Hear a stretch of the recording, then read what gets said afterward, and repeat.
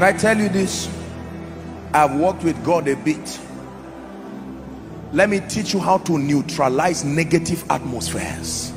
Introduce an atmosphere of deep, heartfelt, presence carrying worship. Not senseless songs that don't carry any atmosphere. There are songs that were written by people who were just ambitious. I'm talking of atmospheres that carry fire. The reasons why I always suggest the night, it's not a ritual, but you see, most times in the day we are distracted. Before you even kneel down, a call has come with all kinds of things. So many people are awake, sometimes they can just be distractions. But in the night when everybody is asleep, just you and your Savior, the maker of your climate for the miraculous. Almost every house has something called a refrigerator.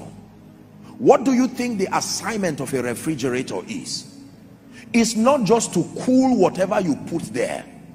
The refrigerator is a manager of atmospheres, because whatever it is that you put in there, especially if to preserve, the refrigerator is built based on a consciousness that all the bacteria and everything, they don't just act on food, they depend on an atmosphere. So the atmosphere either avoids it or slows down drastically the activities.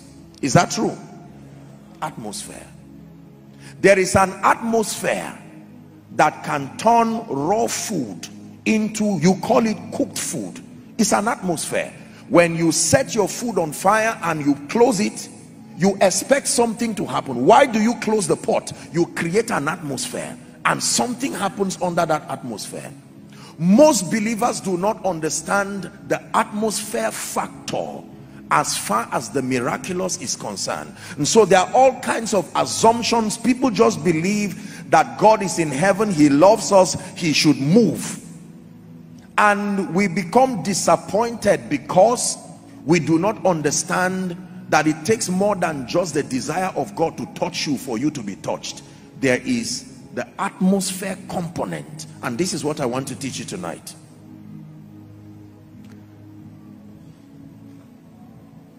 There are three major components I wrote here. It's just a charge that creates the atmosphere for miracles. That means everywhere you see the manifestation of the miraculous and the supernatural in the life of an individual, especially when you see that it is a realm, it is not just an event that happens. When it becomes a realm of possibility continually, it means that that individual has been able to capture the components to create and to live under that atmosphere. And do you know, the beautiful thing about the atmosphere of the miraculous is that it does not have to remain in church here. You can find the ingredients, and with the mastery of a chef, you can transport that atmosphere not just to your house, it can live with you. You can create your own climate. My goodness, so that you become a walking, breathing, living manifestation of the supernatural. In 2005, I was on an extensive study on the miraculous and on signs and wonders and the glory of God particularly. And I began to study the life of the Jews because they had such profound manifestations of the glory of God as recorded in scripture, especially the Old Testament. I wanted to study what they were taught that would cause the cloud, that Shekinah of his glory, to rest with them. In fact, Moses said it this way. He said, do not let us depart from here if your presence will not go with us. He says, how shall they know that we are a people who are separated, consecrated? And he said, my presence will go with you, and because of that presence I will give you rest. The discoveries that I made shocked me, because you see, when you watch the nation of Israel through their journey, they were not people who really had weapons of war because they were on transit. Remember that when they started their journey from Egypt, they never had a chance to stop and camp. It was they were sojourners until they got to the promised land, and yet they fought, yet many things happened. They carried with them a formula, and they carried with them a climate. Are we together now? That when the neighboring nations saw them, they were afraid, not because of the dexterity of their soldiers. They were largely not warriors, but they understood something about an atmosphere that they would carry. They would carry the ark. You will read in your Bible, when after they made the ark, they would put it at the center, and even when Balaam is called to come and curse them, he would stand and try to invoke a curse, and it would not happen. And he said there is a formation. Something about the ark in the center has created a cloud that no speakings from whatever distance can reach them. He said the shout of a king is in the midst of them. Listen, if you can create this atmosphere, in this atmosphere you will enjoy immunity. In this atmosphere you will enjoy favor. In this atmosphere you will enjoy all things supernatural. The supernatural is not limited to healings and deliverances alone. Every manifestation that is beyond the realm of science, beyond the realm of human thoughts. Do you believe what you're hearing? So 3 components very quickly. Let this be a lesson for us.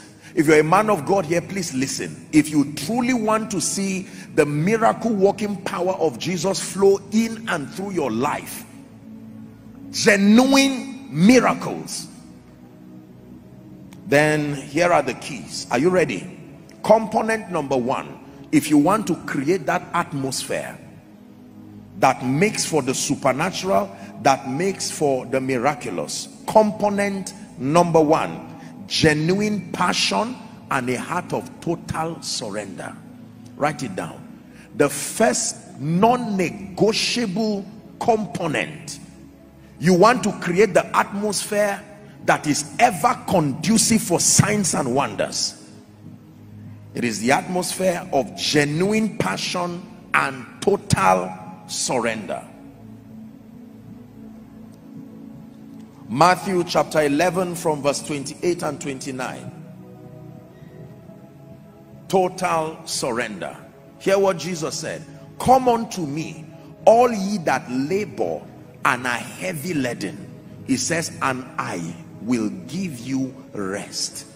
I will give you rest if you come unto me. Notice, he didn't say follow me yet. He said come unto me. It takes a lot to come unto him. To come unto him means that you realize you are inadequate. To come unto him means that you realize that by yourself and unassisted, there is not so much you can do. We live in a world that is full of pride. We live in a world where we are not committed to anything at all. But if you must create that atmosphere of the glory and the power of God, it comes with a price. And the first component is genuine passion. Passion towards what? God. Passion towards God and passion towards the things of God. God is not a herbalist. God is not a magician. God does not play games with people.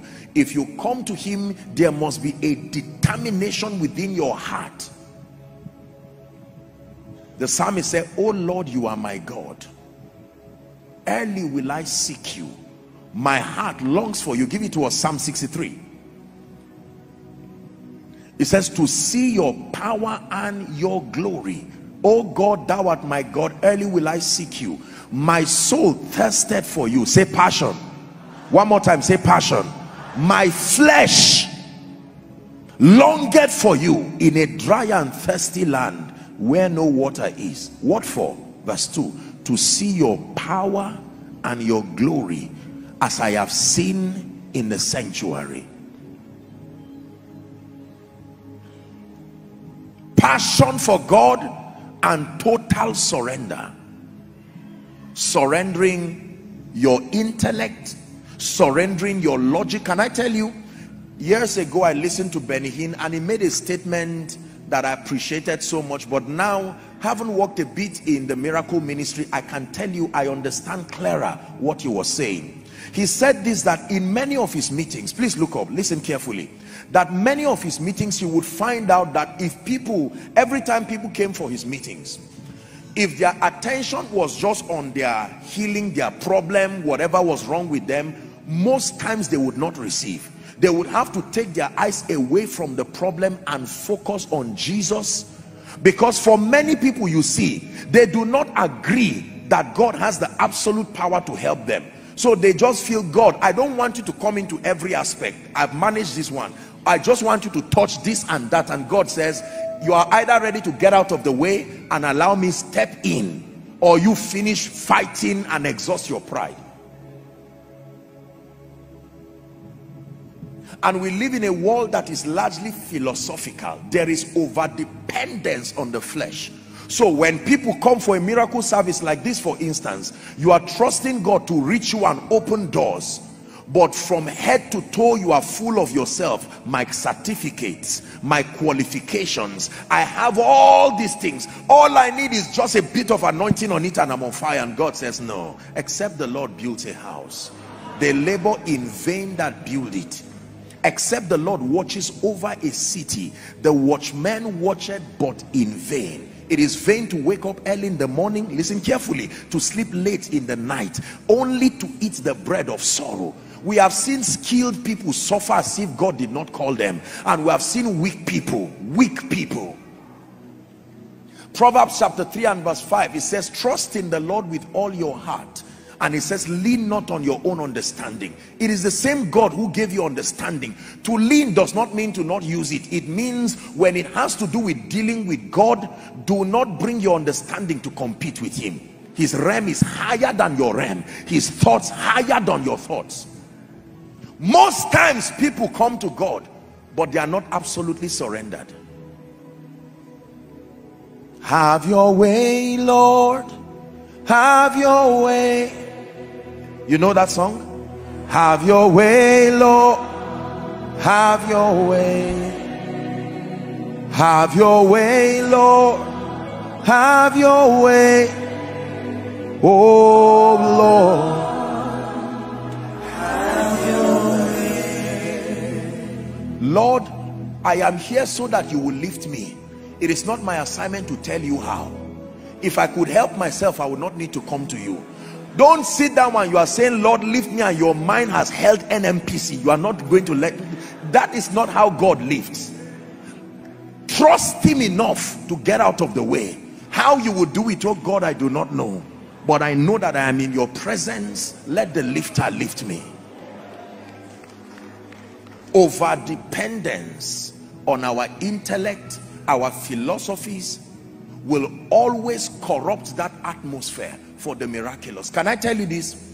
Many times when I'm praying, preparing for any meeting, especially the miracle service, sometimes God will usually open me to visions of what happened, what is going to happen, sometimes literally, or sometimes I just get pictures of people's cases and the rest. But I prepare my sermon. You see that? I do my due diligence, but I never come to stand here with just an over calculation of this. I come, he's the Lord of hosts. And when I come, having prepared myself, I am completely yielded to him to move as he wills, in as much as I have a structure. But he knows that when it has to do with this meeting, he can move as he wills. You see, because I don't know except it is revealed to me. I cannot know what is wrong with you, and I cannot know the area of desperation and the area of need. And it is pride to stand in the way of the one who knows. In fact, it's wickedness. It's not just pride. I'm trying to help you, but I'm ignorant. There is the one who knows exactly where to touch you, and now I will not let him touch you. And sometimes you can be the limitation yourself, because you can think this is what you need, but from the mind of God, what you need is totally different. It is up to you to say, Lord, I truly believe that you can visit me. Surrender. There are times you can have pain, and You may go to the doctor with the arrogance of an amateur and almost guessing, and you can say, doctor, I am sure it is this thing, and the doctor laughs at you and laughs at your ignorance and tests you and tells you something totally different and says that's what is wrong with you. But you are feeling another symptom, and yet the doctor, from a professional standpoint, you think it's a financial problem. Open up your heart and let God visit you. You will find out it has nothing to do with finances. In fact, sometimes you can think it's an issue of ill health, but it is not an issue of ill health. It's the ministry of the devourer. He knows that the only way, or the most predictable way, to destroy your finances is your health. If he spoils your car, you will leave it there. You will not fix the car. So he spoils your body because he knows you will not leave that body that way. And since he has found out that you like this body and you want to live long in it, he will continue to create affliction so that your finances will suffer. So to you now, you can think the real problem is finances. But when you come to God, he will tell you it is not finances. The real problem is ABC. Listen, allow God to interpret your situation to you. The first atmosphere is that atmosphere of total surrender. Lord, I have come before you. As far as I know, there are 10 major problems with me: disfavor, no helpers, oppression. That's the best that I can know. But I've come to you. You are the wisdom of God. Diagnose me. And do you know, sometimes you see demon spirits walk like an octopus. How many of you know an octopus? That creature with many expressions like legs. It can touch your finance, same spirit. Touch your marriage, same spirit. You think they are different issues, but they are caused by one and the same spirit. How many of you will like to cut down a tree by removing the leaf one by one? How intelligent does that sound? And you are trying to say, Lord, can you help me remove all the leaves in this area? And God says, no, I know what the problem is. The leaves will grow. Allow me to come and bulldoze that thing from the root. And sometimes when he throws it from the root, you will still see the leaf looking green. And he says, go and rest, it's dead. And he said, no, it is still green. He says, I know what I did.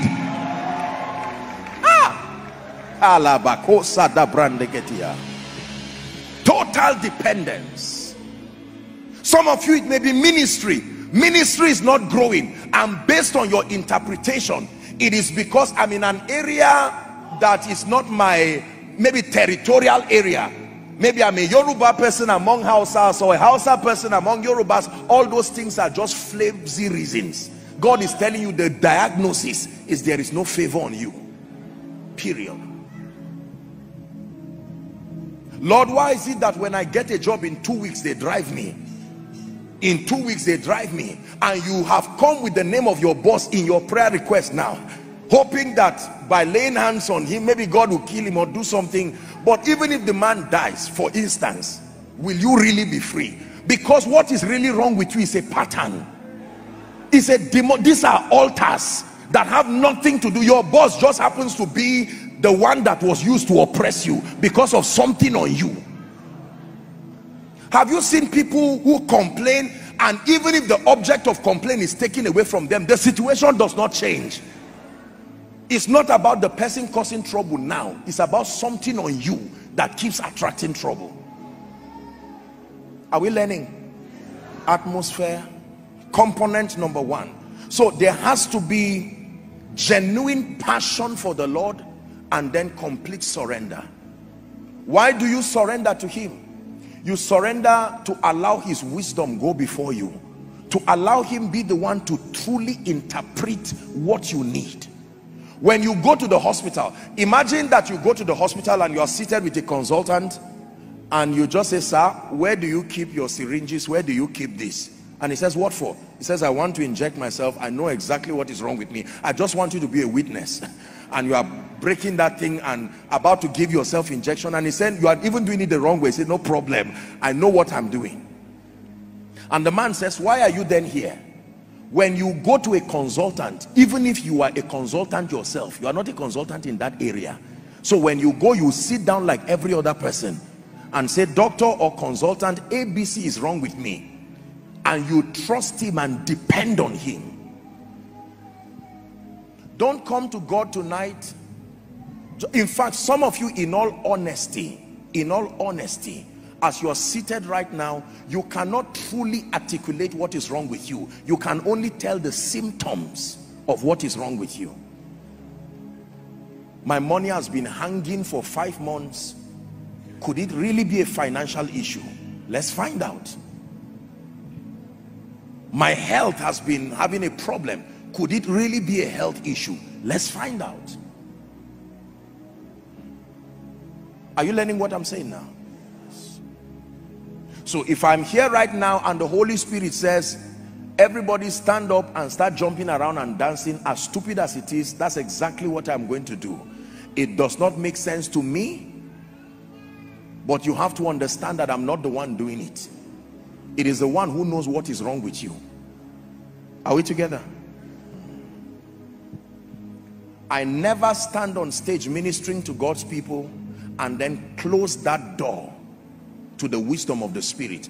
I am aware of how limited and how very ignorant I am as far as having the full capacity to help God's people is concerned. You have come because you believe in Jesus, and you have come because you believe in me, and I'm grateful for that trust. But let me tell you, unassisted, I'm only wasting your time. I can only share scripture and say, let's pray. Do you know what it takes to stand from here and begin to make declarations over someone's life, and like that, doors are opening? You are intelligent. Can a man do that unassisted? No. But I'm happy to inform you, I'm not alone here. Not alone. And the Lord walking with them, and the Lord walking with them, and the Lord walking with them. Number 2, the second component that creates the atmosphere for miracles, for signs and wonders, are you ready? Is deep, heartfelt worship. Deep, heartfelt worship.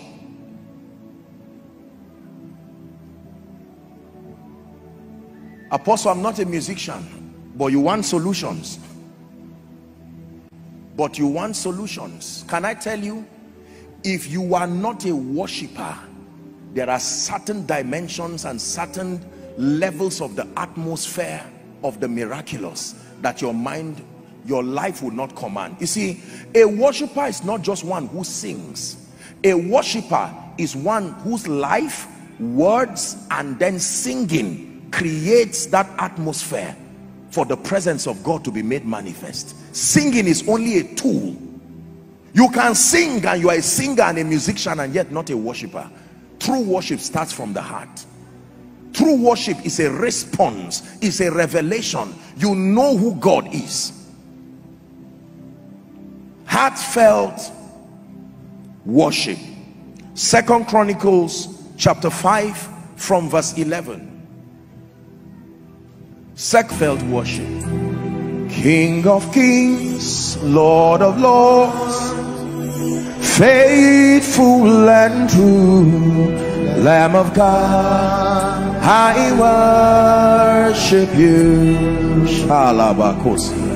King of kings, Lord of lords, faithful and true, Lamb of God, I worship you. Praise the bread of life, Emmanuel, God with us, the one who saves. We praise the cup of life, that glorious spring that washes our sins away. Elohim Adonai,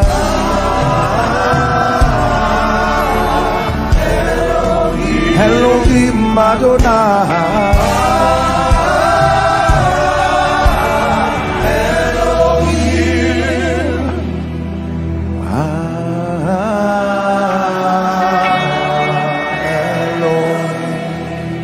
tell you this, I've worked with God a bit. Let me teach you how to neutralize negative atmospheres. Introduce an atmosphere of deep, heartfelt, presence carrying worship, not senseless songs that don't carry any atmosphere. There are songs that were written by people who were just ambitious. I'm talking of atmospheres that carry fire. The reasons why I always suggest the night, it's not a ritual, but you see, most times in the day we are distracted. Before you even kneel down, a call has come with all kinds of things. So many people are awake, sometimes they can just be distractions. But in the night when everybody is asleep, just you and your Savior, the maker of your climate for the miraculous.